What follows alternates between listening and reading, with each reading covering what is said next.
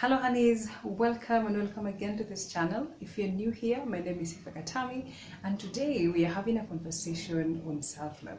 I think I'll first start by defining what I understand by self-love, and I would say self-love is protecting or guarding my mind, my soul and my body. And therefore in our conversation today, I'm actually just tackling 4 ways. So for me, I feel like because I'm talking about self-love, I'll say prioritizing myself, that is giving myself preference over other things or other people, putting myself first in each and everything that I do. I feel like that is self-love, because gone are those years, sorry to say, and also most part of last year, I was this kind of a girl who would give preference to other people's affair, to other people's issues, to other people's needs, and I forgot my own need, and I would say by doing that I felt like I was carrying a lot of weight because I have to help these people and I've forgotten myself. And by doing that, it makes me not grow, it makes me sort of lag behind, because it's like I have forgotten myself and I've given preference to other, of which it's good to give preference, but the moment you put yourself first and then the rest follows, I think that is better. Which brings me to point number 2, is actually having a deeper connection or a deeper relationship with myself. I feel like that the 2 points sort of relate. And me saying is like dating myself, getting to understand Sifa, getting to understand myself. What are these things that I love? What are these things that I hate? What are my weaknesses? What are my strengths? If someone, in other words, spending time with me to fall in love with me again, because I feel like other times I was in a hurry to be friends with other people rather than being my own friend.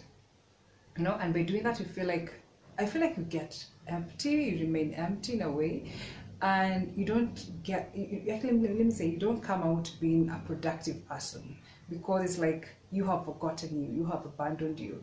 But the point I decided, hey, I'll be spending my time with myself, forfeiting all these other happy life, let me say, by going out, interacting with people, but rather just choosing to spend my weekends with me, choosing to spend 90% of my time with myself. I think it just awakens the inner me just getting to understand me and marvel at the same time,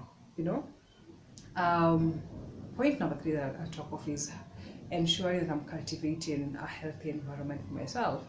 And I know I would have wanted to talk about dieting and exercise, but no, I'm not going to talk about that. I'm talking about me having a clean environment, and for me, having a clean environment comes with me having peace, and peace comes with, if I talk about a healthy environment, for me, lean it towards decluttering. By the time I feel like our life can be jumbled up, our life can be sort of like a pit, because we've dumped a lot of things there.